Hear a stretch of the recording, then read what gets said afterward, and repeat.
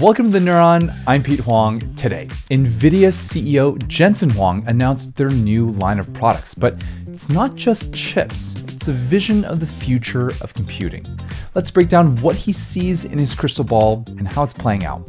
It's Tuesday, June 4th. Let's dive in.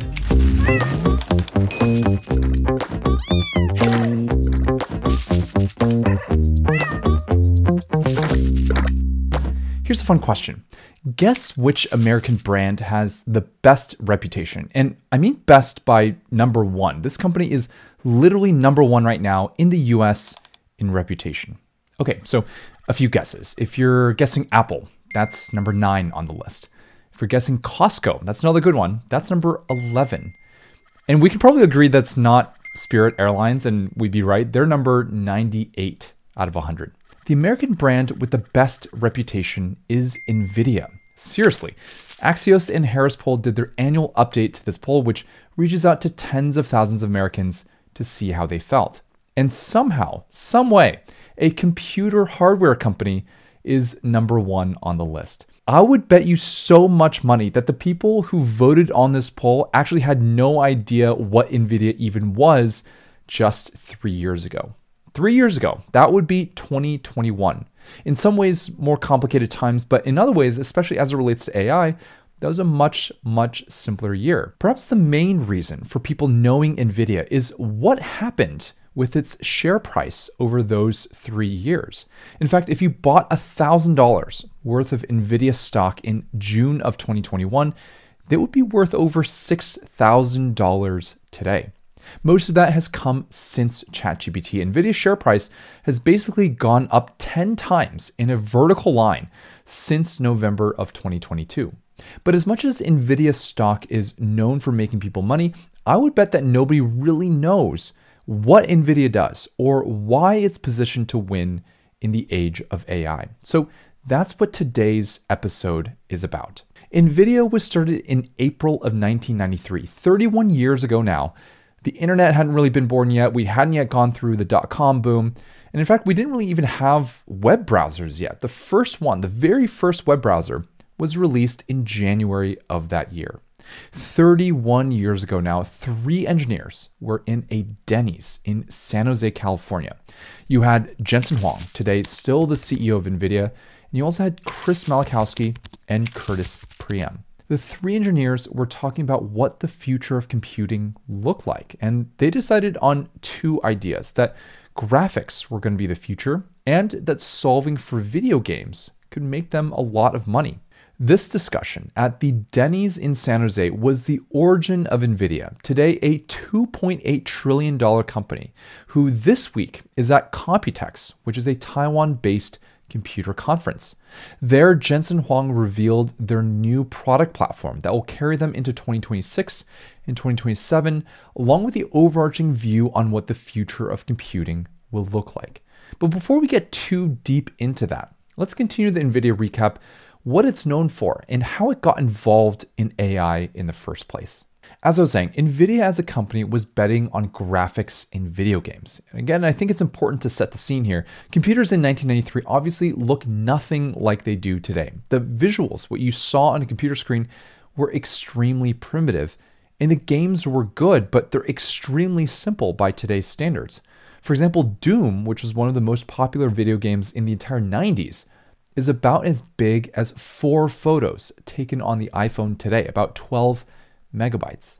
Today, the most popular computer games could be over 2 million times as large as Doom. To tackle graphics, you need different hardware. The computer chips at the time were built for general purpose computing, but there's a big difference between calculating numbers on a spreadsheet and making 3D objects show well on a computer screen. Now, I won't get into the nitty-gritty here, but just to give you an example, when you show a ball on a screen, you have to simulate the light, the reflection, the color, all of these things. And there's a ton of math involved in doing that. And even worse, you have to do all of that math all at once. For example, if you calculated first the reflection, then the color, then the background, it would take a long time. So that's one of the ways that the hardware you need for graphics is different from what was prominent at the time. That new hardware was called GPUs, or graphics processing units. And they're focused on doing a lot of small things at the same time as many tasks as you can at once. The existing hardware was called CPUs, or central processing units. They focus on doing individual tasks very quickly, with each task potentially being more complex. Now today, most computers, especially the ones that you're using, likely have both CPUs and GPUs. So there we have it: graphics, video games, GPUs. That was the general scope of Nvidia in 1983, and that pretty much stayed relevant for the next 20-25 years. If you had said that the general scope of the company was that same thing in 2016, people would still largely agree with you, right? Graphics, video games, GPUs. But the 8 years since then have taken Nvidia into completely new territory. In 2016, people at Nvidia were looking at usage patterns of the products and noticed something that they hadn't before. AI researchers. They were using graphics processors, the ones that were initially built to make your computer games look good and run fast, to run their AI models. These AI researchers were seizing upon a set of work led by Andrew Ng, one of the leading researchers in AI and former head of Google Brain.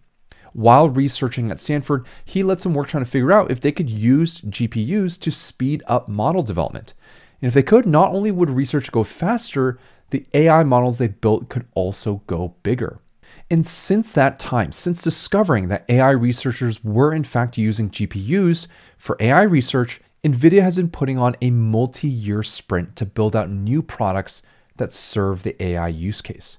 Everything in AI, everything runs on Nvidia, which is why Nvidia has been making so much money since AI became the hot new thing last year. Here's how to understand why they're winning. First, the computing that comes from GPUs goes into training these models. I was at Nvidia's GTC conference where they took the covers off of Blackwell, their line of products for 2024 and 2025. Blackwell is so powerful and so power efficient that you could assemble around 10,000 or so of these GPUs and train all of GPT-4 in about 10 days. 10 days to get the most powerful model in AI. Now, before Blackwell, you would literally need millions of Nvidia's older chips from 2016 to 2020 to do the same thing. This week, at another conference called Computex, Nvidia is announcing Rubin, which will be even more powerful than Blackwell and even more power efficient. So training AI models is one piece of it. The second piece is perhaps even more important. It's using the AI models. That takes computing resources too. Every time you type something into ChatGPT, there is a building with a bunch of servers that carry a bunch of NVIDIA GPUs calculating what should come next in your ChatGPT conversation. We're going to spend a ton more time and resources using AI models than training them. Meta CEO Mark Zuckerberg has an off-the-cuff estimate that if you spent $1 billion making an AI model, you might end up spending $10 billion of the lifetime of that model using it. So that is where all this demand for NVIDIA is coming from. The other half of this is to understand why NVIDIA specifically is winning. After all, they have well-known competitors in companies like AMD and Intel. Now, fun fact, AMD is run by Lisa Su, and Jensen Huang's mother is Lisa Su's grandfather's sister. That makes them first cousins once removed. The simple differences between NVIDIA and its competitors is that one, NVIDIA has just had a head start at making really, really good chips. But two, they also invested in the software to use those chips, which virtually none of their competitors have. And that second part is not discussed often enough. If you make it easy for developers to build on your stuff, more of them will build on your stuff. Sometimes it's just that simple, which is why every single big tech company has a developer conference now to showcase all the different ways that they're making it easier for developers to build stuff. Apple, Google, Amazon, they all have it. In NVIDIA's 8-year sprint to build for AI, they also made sure to build the software layer that goes on top of their GPUs that make it easy to use their GPUs. And among developers, that ecosystem that they built, that layer of tooling, is completely unmatched against other providers.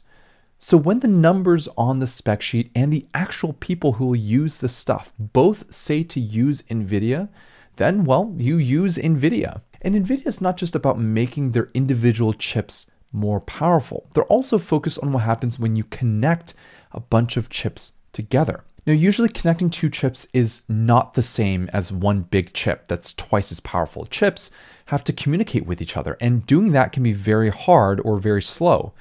Not for Nvidia. They have the technology to make it seem like two chips forget that they're two chips, and it makes them operate really as if they're one. So the natural question is, what do you get when you have thousands, millions, or even more of these chips working together as one? When the chips themselves get so powerful that building GPT-4 is now 1,000 times less expensive than before.